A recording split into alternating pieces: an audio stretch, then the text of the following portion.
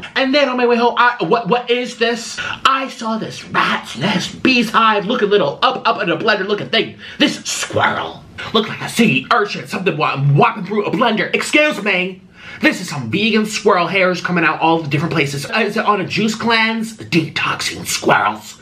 I saw this outside my apartment today, and I almost ran it down because I got really upset. Excuse me. It's not doing veganism correctly. Apparently, it's not doing it the right way like I did. Honestly, I feel very sad for the squirrel that it doesn't know nutrition like I do. It don't know how to balance them nuts like I do. Okay. Okay. Please comment down below and tell me what I saw outside my apartment today. I'm sick of I'm having a really